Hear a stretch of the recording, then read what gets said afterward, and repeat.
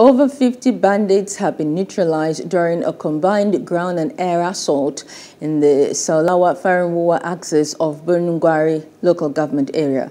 Nigerian Air Force helicopter gunship provided close air support to ground troops advancing from the Dogundawa-Damari Saulawa axis. Following extensive scans, bandits were spotted on 5 motorcycles about 4 kilometers east of Saulawa, waiting to ambush the ground forces. They were engaged vigorously by the helicopter gunship and were wiped out. After this, armed bandits on about 50 motorcycles were sighted fleeing towards Farin Ruwa and were struck effectively by the gunship.